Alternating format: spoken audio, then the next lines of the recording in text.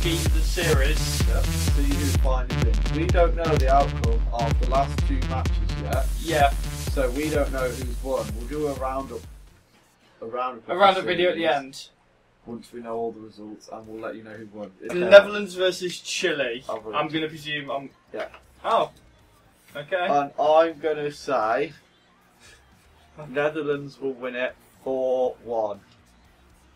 That is a possible score, but Chile have played well, so 2-1 to Netherlands. Oh.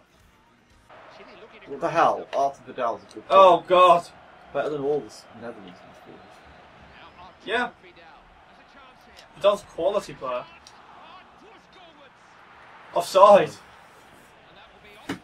How much? I don't know if that's offside. I think that's onside. I don't think you can call on offside. No ref's ever going to notice that anyway. That one offside. That's in lines.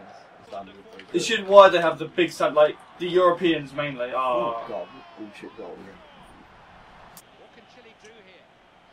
That's a lovely ball. Okay. My defenders just decided to not move. For some reason, yeah, I was looking for something to do. I was going to think, what trick do I do? What do I do? How do I get out of this situation? Turn, and then I was just in space. I was like, okay.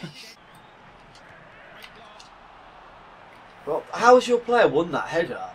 I don't know. It makes no sense. Look. This is just the sort of problem I have with FIFA, right? This is how heading works in FIFA, right? Look at this situation. How could your player possibly now win this? Without going through the player. What the hell is this? That would be such a foul in real life. Yeah, that would be a penalty. Through someone's arm.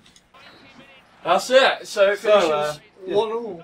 Look how destroyed you. FIFA seems to think Chile will be on top, but it'll end 1-1. Sorry, I lied. I lied about the nil. I'm sorry.